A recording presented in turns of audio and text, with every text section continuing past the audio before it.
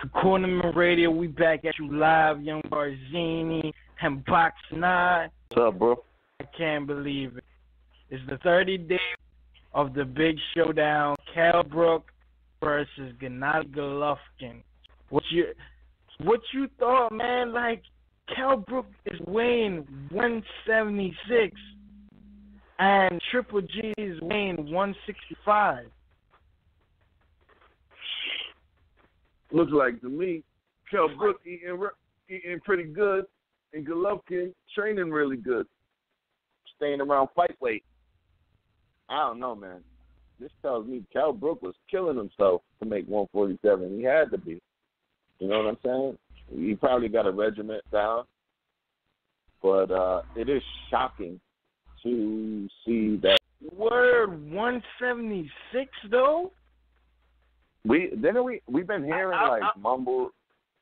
I was saying that we've been hearing about that he's big, and I think he even said, "Watch, I'm going to be heavier than Golovkin," something like that. But I don't think the numbers, never really came out until now. Like in 30 days. Hold up. So he's how much? Right? He's 176 pounds today. And he's got to cut 16 pounds. Right now, today. And then he's got to cut down 16 pounds. Like, this shit is just bananas, bro. He could be easily 190 pounds. I don't know how he's carrying that. He's 5'9". You know what I mean? It's like he's an inch shorter than Triple G, too. I don't know if he just put it on weight and now he's going to shrink. Maybe he was just walking around at this weight. And now these 30 days he's going to cut it. He just wanted to gain muscle and then cut.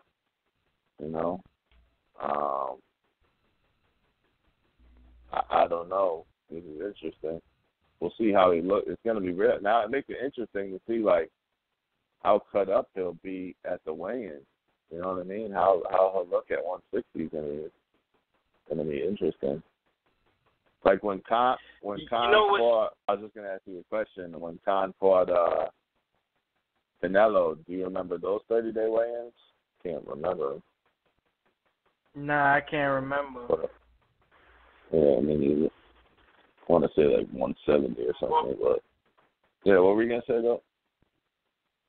All I was saying is, man, I wasn't gonna talk about this fight. I seen a lot of people talking about it. And I ain't really wanted to put my 2 cents in because Kell Brook is my second favorite fighter right now. Like, what I mean? I love Kell Brook, what he does in the ring. I love what he does in the ring. So, and the Triple G matchup, I didn't feel like everybody just said all the words that you can possibly say about the fight. So I didn't feel like putting my 2 cents in. But seeing the weigh-in today is like, wow. I was like, I couldn't believe what I just witnessed. Does this make you think that he has more of a chance? But you know what's so crazy? To me, man, I'm gonna have a different opinion than a lot of these boxing fans. We all know Triple G's a monster. Yes, he's the bigger guy. Okay. But I gotta go with my guy, man. I feel like Kell Brook is gonna win this fight, man. I feel like, man. I just think the kid's special. I felt like he was as good as Andre Ward. I felt like he was as good as Crawford. As in his division, I just feel like he's special, man. I don't see Triple G knocking him out. You know what I mean? I've never seen Kell Brook on getting embarrassed. I've never seen him wobble, drop. His defense is really people don't talk about Kell Brook defense. He's really sharp with the defense. I think he's been dropped one time in his career, and it was he's been dropped one time in his career. But yeah, he got caught one time with a right hand, and then his glove touched the canvas, but he recovered. I think he got the TKO too. So this is back almost 10 years ago. when he was coming up. He is definitely he's definitely one of the most skilled fighters in this era right now.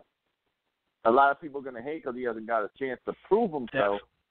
Only against the Porter fight, where he stood there like a fucking wall. And don't forget Sean Porter, who came up in the amateurs, fighting middleweights and holding his own. Brook was a wall. He beat a lot of big niggas. So Porter can push dudes back. Thurman's a big welterweight. He pushed him all over the ring. He pushed Thurman all over the ring, even though he didn't win that fight. It was a great fight, but he was pushing. He didn't do that to Kell Brook. So it's gonna be interesting. Like, he didn't do that shit. You know what I mean? Be fighting off his Kell back Brook foot, standing forward.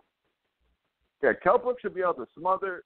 But I mean, Kell Brook will be fighting off his back foot against Golovkin. But at the same time, he'll be able to do his tying up and slowing momentum down.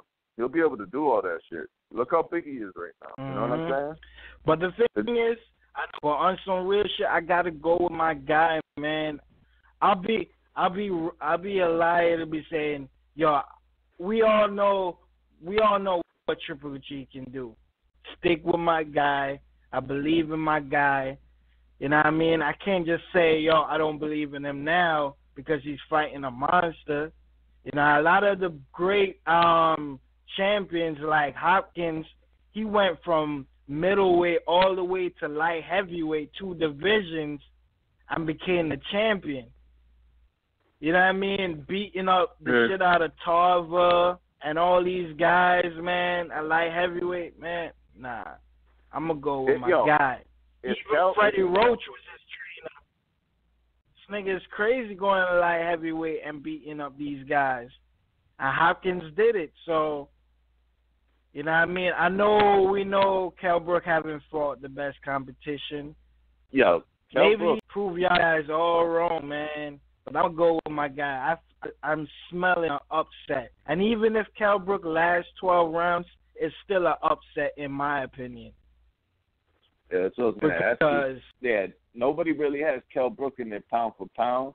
But if he goes 12 rounds, say he wins 4 or 5 rounds, clearly, you know what I'm saying, and just doing some smooth boxing. I mean, if he goes 12 rounds with Golovkin and loses, he's still even with that L, I mean, he gains a lot. And he's up there, man. He doesn't lose much, you know what I'm saying? Because he could go, but there's a lot of competition at 154. But it's interesting because with how much weight he's at now, he'll never be 147 again. That IBF belt should be going to Errol Spence sometime next year.